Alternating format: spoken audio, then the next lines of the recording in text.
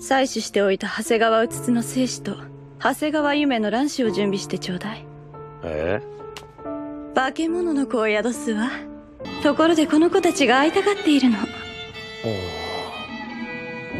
自分たちのパパとママに。体に食い込む妹の歯列。彼女の腹に流し込まれる肉片。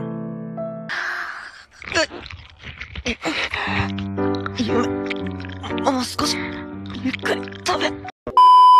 Alright, whoever came up with this series is very emotionally disturbed, but then so am I for watching this. So let's get started with me complaining about this randomness I just saw. And now you all also get to see it too, for those of you who haven't seen this monstrosity. So here's the general plot I got from Google. I suppose you can call whatever you're gonna see a plot, but here it is.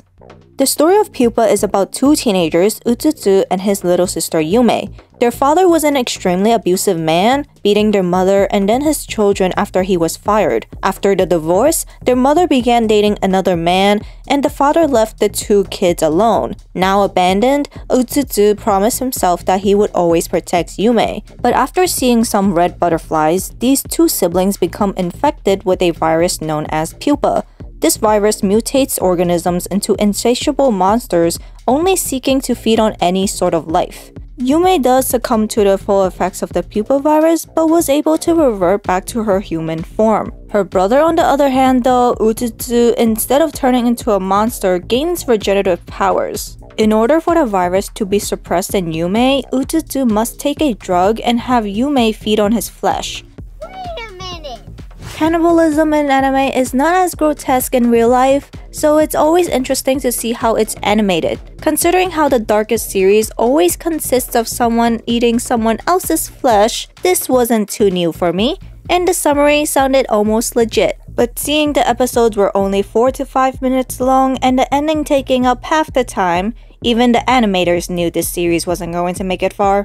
The actual series itself though was really messed up. The main problem with the series is not the cannibalism, because the girls gotta eat. I mean, Yume is not human anymore, so it's pretty obvious that she's going to eat the next thing on the food chain. This being us, the humans. She obviously knows that the thing she's done is wrong, but you can't go against animal instincts, or whatever the thing that she is. But you wanna know what is wrong with this series? It's the blatant intent to show how much these two siblings love each other. Mind you, this is not in your regular brother or sister way. Yume definitely sees her brother more than just siblings. いつもと違う大人びた表情。生き餌になったのも悪くない。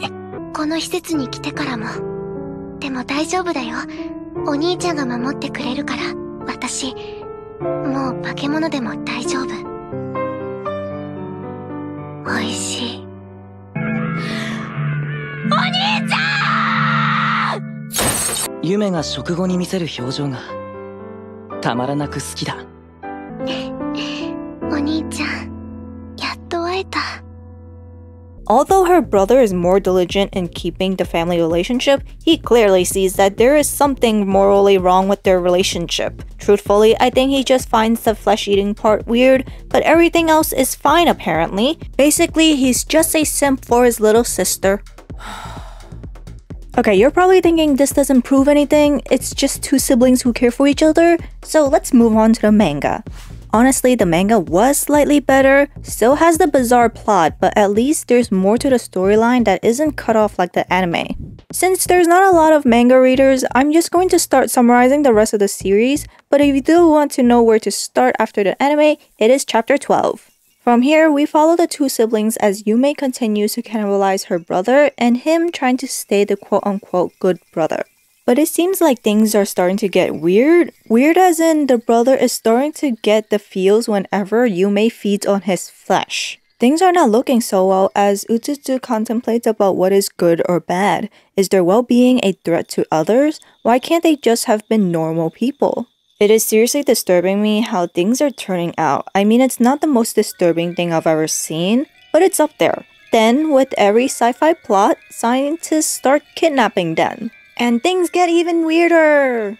So there's this other character who shows up out of nowhere, but apparently he's the creature we see at the end of the anime. He actually has another half who sacrificed themselves to the scientists so that he can get away.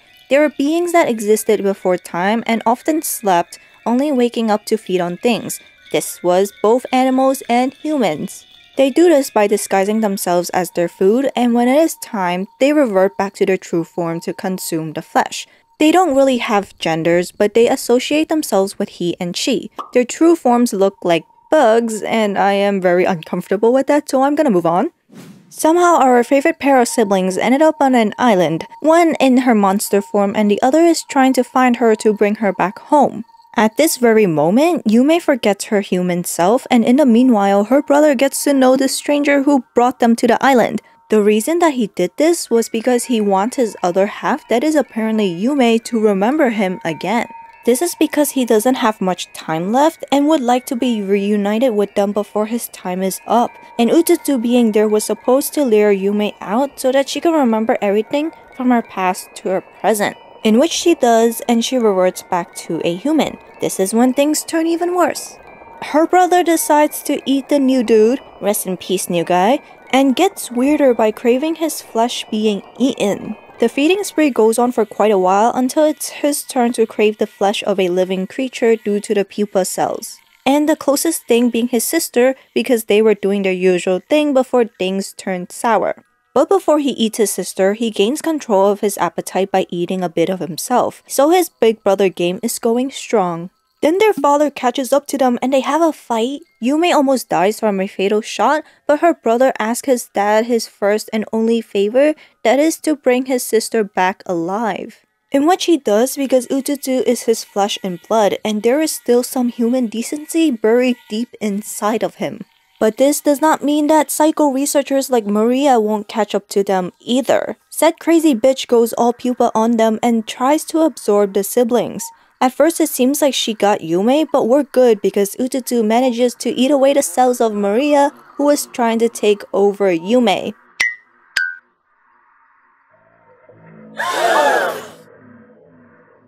It's here that we realize Yume once did remember her life before she was Yume.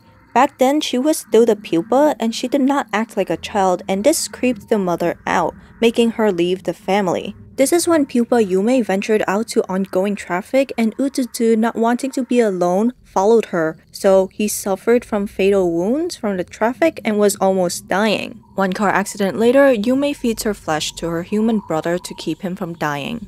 That is why Utsutsu doesn't die no matter how many times he's fed on and always regenerate, because at the time, he was not pupa, nor was he human. Eventually, Yume does win back her body and regains consciousness, but Utsutsu is slowly losing himself to the pupa cells and is slowly becoming more pupa than human. So once they were together again, they decided it's better to become one and turned into the red butterflies. Never separating again, they decided to travel the world and continue to love each other as brother and sister. Whoa. Remind me to reevaluate my life choices because this was something I never imagined myself getting into. But thank you for watching this video. Hope you enjoyed listening to this horror show. Meanwhile, you can check out my other stuff too. Here's to having a good one. Bye!